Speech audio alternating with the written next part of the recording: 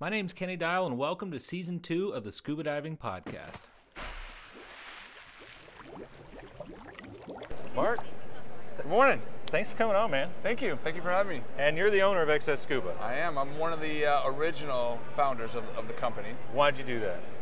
Well, jump right in. All right, let's jump right in. So 20 years ago, I mean, that's what the sign says here. Myself, a gentleman named Dan Babcock, and a gentleman named Michael Piantoni. We were working for the Sherwood Group, had a sort of a bug to do our own thing. So we set out on a little mission with a weight belt. We actually started with a pocket weight belt, and we started XS Scuba. Hold on, so you started XS Scuba originally with a weight belt? We did. We actually bought a company called XS Baggage, hence the name. The reason for the zipper, because they were gear bags and weight belts. The primary focus of that, though, was the weight belt portion. And we thought, we can't just call ourselves XS Baggage. It doesn't really feel like who we are. So we thought, what are we going to do with that? And we changed the name to XS Scuba, and that's where we launched.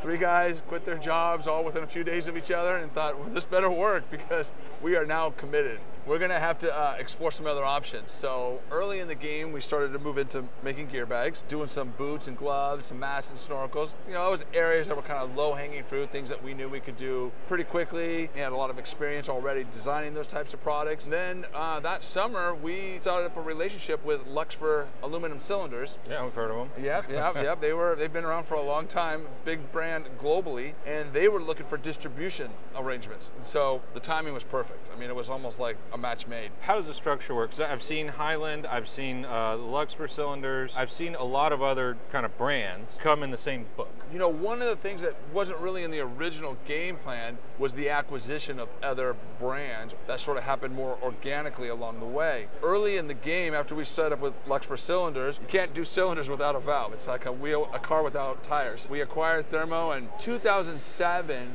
was our biggest change. We struck a deal to acquire a company called Sea Pearls in Minnesota. So we were in the game of making lead weights now. You know, nothing goes better with shipping heavy stuff than more heavy stuff. So we were doing cylinders, and now we're doing lead weights. So delivery guys love you. Yeah, they do. The UPS guy knows us by man. name, and it's a tough day every day around 4:30 when they come pick up our pallets, because there's a lot of cylinders and a lot of lead on those pallets. I think your brand is unique. We're here at DEMA. There's a lot of brands here, Sure. a lot of suppliers here, and we've heard of the big ones, Scuba Pro, Aqualung, Hewish, all those guys. You just named all the ones that aren't here. You know, that's interesting, and you are. And we are.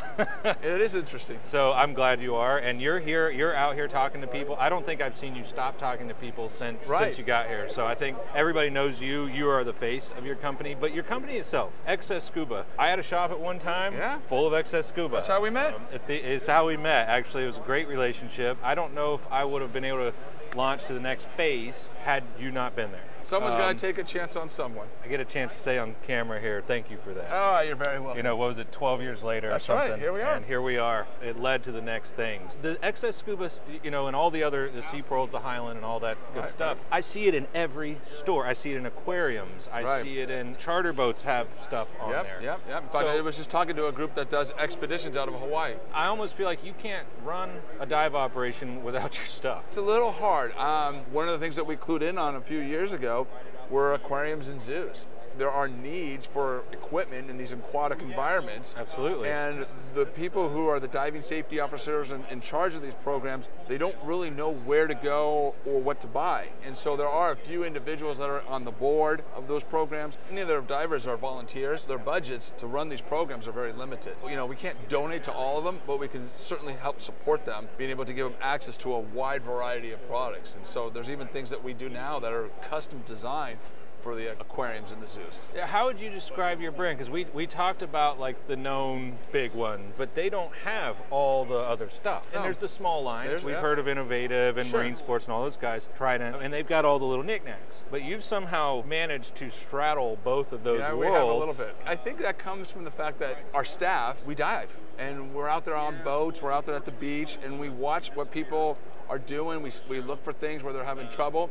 and we're trying to find solutions to the problems that we see out there. We love ideas, and so when we come up with a good idea, a good concept of something, we're trying to take those things and see if we can make them a reality. We don't do dry suits, we don't do spear guns, and we don't do dive computers. Why not? I say yet. Okay. I was about to say, there's not much left. Maybe one day. No, exactly. For right now, there's a lot of bricks out there in the industry. Not bricks that are bad, but bricks that build a store.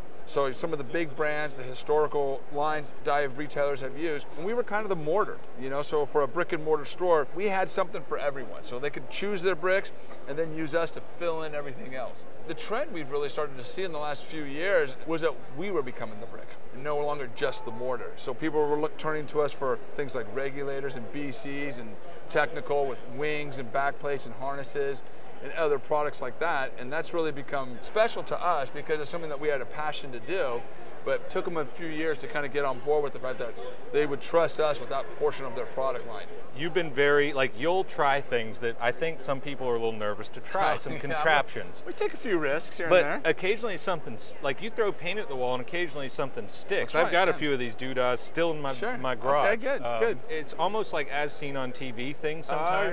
Yeah. I feel like I should be a pitchman. Yeah, right. We'll do a late night commercial in a little bit. That's right, infomercial. You'll try it. I think some of the, the Scuba Pros and the Atomics, they won't try something they're not sure about. And I can go into your book and find 2 or 3 new things every year. I'm like, ooh, that's exactly the right where my hand goes, and you got some little knob. Or I'll tell you, the most recent example of something like that we've done has been what we call the quick launch. It's a SMB.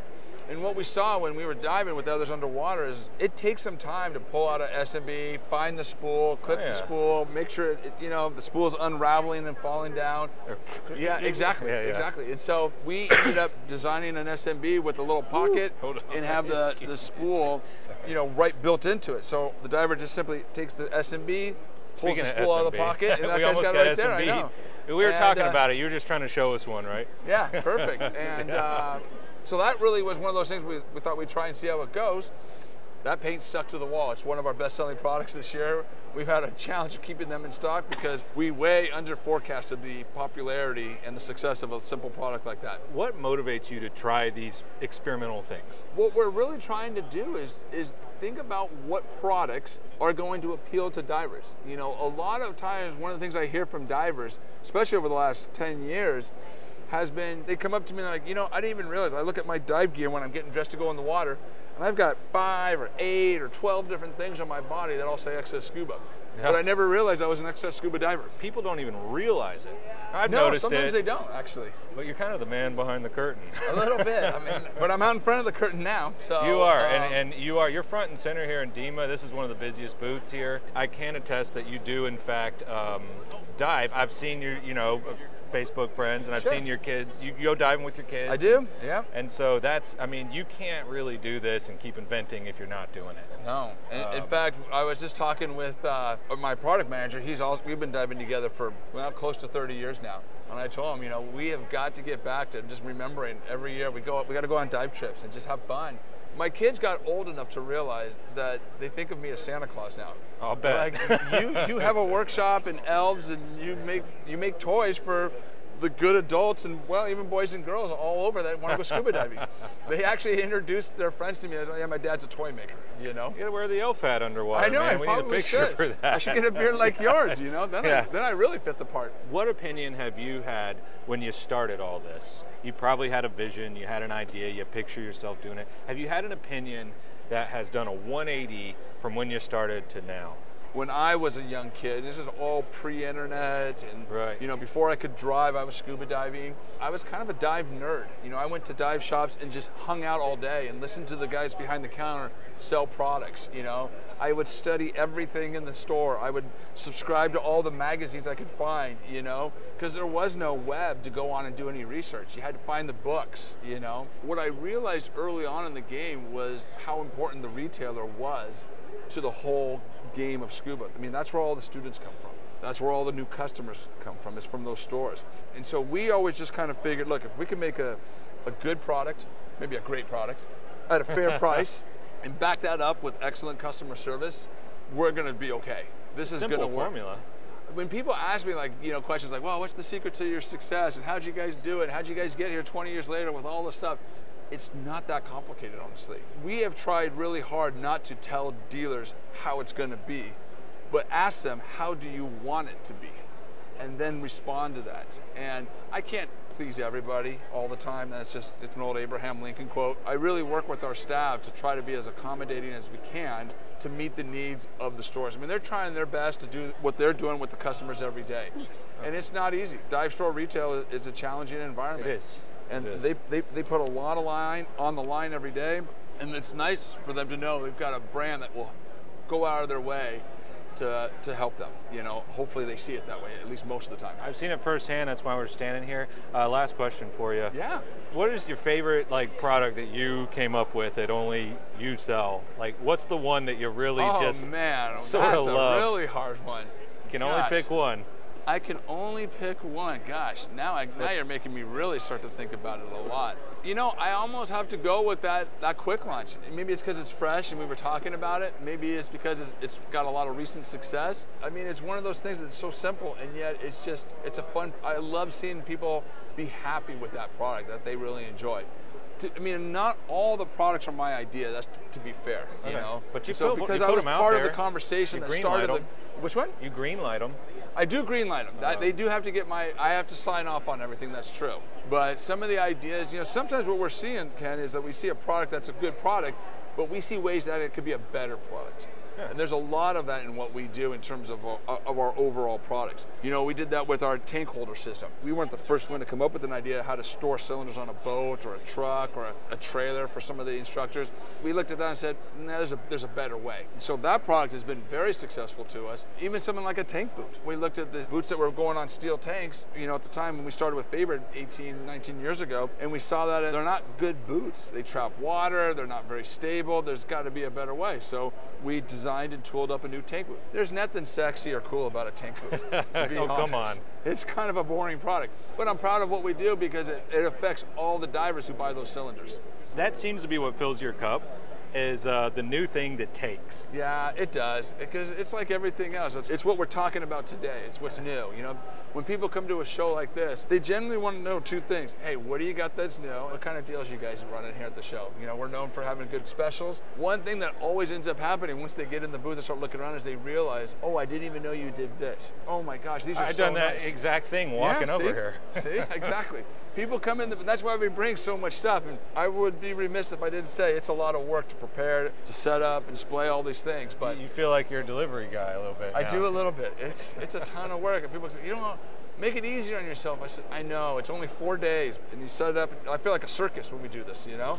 And this is our chance to really show what we're about firsthand, for people to touch the things, to talk to us, to see the things. We want to be able to give them that experience. It's a stage, and you've done well. It's a little bit of a stage, I suppose, yeah. It is. You know, I'm sorry, this prompted one last question. That's okay. What does retirement look like for you? Just this last year, I became sole owner of XS Scuba. Retirement might be a little farther off. I'm older probably than I look. One day, we will figure that one out. Right now, if you can go to work each day and actually enjoy what you're doing, I mean, I make scuba toys, you know? It doesn't have to be anytime soon. Awesome. I just need to keep enjoying it. And I'm fortunate to be surrounded by a team of individuals that are great people to work with. I mean, I really am blessed in that way.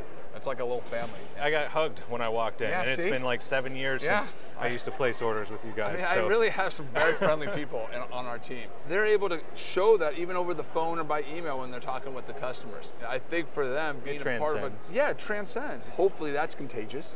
It is. You know, retirement will come in time, you know. I mean, hey, look, I look at the idea, what would I do? This is what I do right now, so I'll just keep doing this for a little bit. Do you want to buy a dive business, Ken?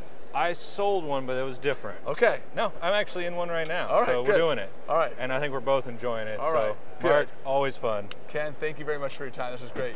Good to chat with you. Thanks. Yeah, you too. That's great. Thanks for listening or watching if you're on one of the supported video platforms. If you want all things Sweetwater, like a signed copy of my children's book, merch like this shirt or the hat, online courses, or if you want to advertise for your dive facility, if you just want to follow us, go to sweetwaterscuba.com. You can follow my TikTok at Kenny_Dyal, KENNY_DYAL. Our Instagram account, Sweetwater_Scuba. Of course, the Down to 60 channels on all major platforms, and everything else we're doing to lift the underwater world. Thanks for being here, and let's show the rest of the world the rest of the world.